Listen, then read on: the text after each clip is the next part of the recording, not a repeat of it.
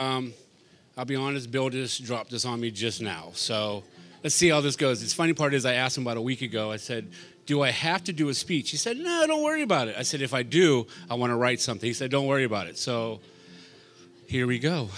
All right. First and foremost, congratulations to both of you. It's been beautiful up to this point, and probably the rest of the evening is going to be wonderful. So thank you for everything. Thank you for letting me be part of your day. You know, they always ask the best man, or it's a lot of times their brother, to say a little bit about the brother getting married. Bill and I have been close since the day he came into our family's life. I remember when we were going through the adoption process, I met Bill in Pittsburgh, and I walked in the room and we shook hands, and I said, you're coming home. He said, am I coming home for good? I said, you're never going anywhere else. So the first week Bill moved in with us, him and I have only had one fight only.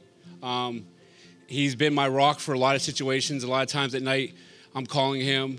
When he was in the military, I was the person that he had to leave everything to. So before his deployments, he would call me and say, all right, this is what this is. This is what this money goes. I always used to cry, and I'm like, I don't want to hear it.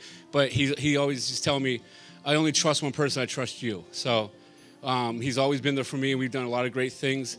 The only fight we ever had, and it's a funny fight, my uncle, our uncle from Pittsburgh, was down, and at that point in time, he was engaged to a girl, and the girl he was engaged to got paint on her ring and blamed me for it. So Bill came in the room, and he was being the hero, and he took a swing at me, hit me in the jaw, and I grabbed him and hugged him. And I said, you're not going anywhere. This is home to you. This fight doesn't mean anything. I love you no matter what. He goes in the kitchen, grabs a piece of meat out of the freezer, and puts it on my face. And from that point on, we have never argued, we've never fought. In my heart, I believe that was the moment he really understood that you were home and we're not going to go anywhere. So the best of luck to both of you. I look forward to many of gatherings of the families together. I do. I live in Akron, but it doesn't mean I'm a phone call away. You tell me to come, I'm on my way, and everybody knows that. So bless both of you, and for many prosperities in life. And if you ever need anything, let me know. Thank you.